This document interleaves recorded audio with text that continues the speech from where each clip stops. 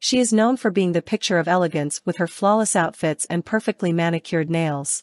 But it would appear that the Princess of Wales, 41, is prone to the odd injured hand as she regularly seems to have a plaster wrapped around one or two fingers.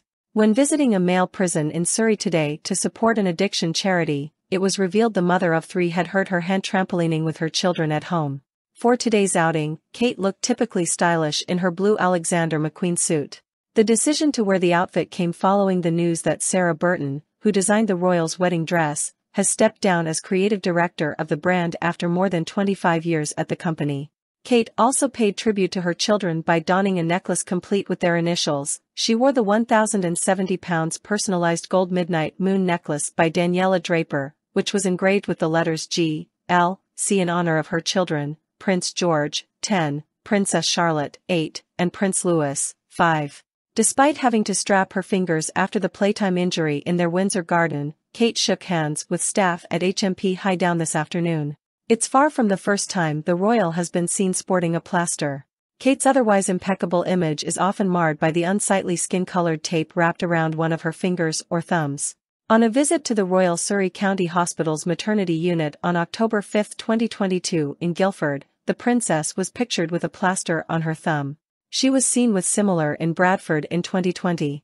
The princess also wore a plaster on her thumb when attending the service of Thanksgiving to celebrate the Platinum Jubilee of Queen Elizabeth II at St. Paul's Cathedral on June 3, 2022 in London. In May 2019, Kate wore a small plaster on the right royal thumb at Chelsea Flower Show, coordinating seamlessly with her camel-colored culottes and cream shirt. Then in November 2019, a small circular patch on the middle finger of her right hand could be seen at 3 events over 4 days. Christmas Day, 2016, and what's that covering the end of one thumb on the same hand as her famous sapphire and diamond engagement ring?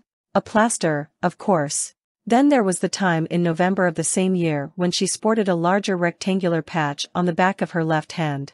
There was much speculation at the time over whether a certain limelight-hogging feline was to blame, namely the star of a street cat named Bob, who Kate had met at a film premiere the night before.